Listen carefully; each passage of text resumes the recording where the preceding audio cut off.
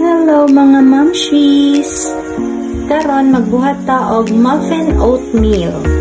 Ang atong kailangan lang is isa ka egg, 3/4 cups of water, tapos 3 cups of muffin oatmeal or from Quaker.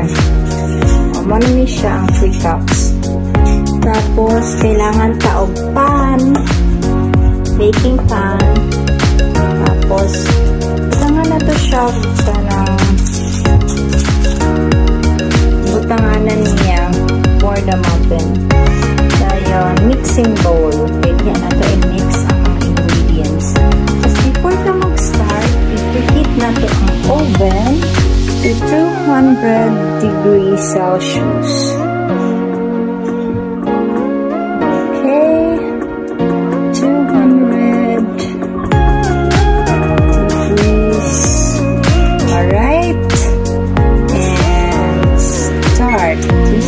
To preheat the oven.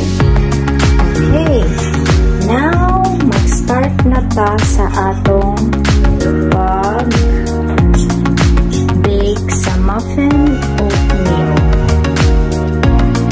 So now let's start the mixture. So ang first is butang na to ang mixture dire sa bowl. Itong 3 cups. Tapos, butangan na to siya of water na 3/4 cups of water. Okay.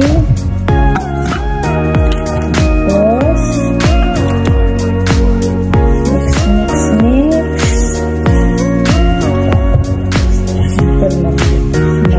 Ma-blend siya. And then, ang egg. Okay.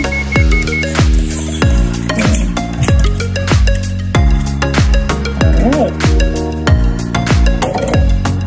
So, i-blend na po sila.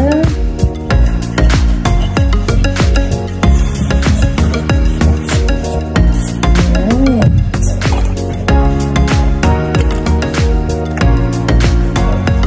I-mix na po siya thoroughly.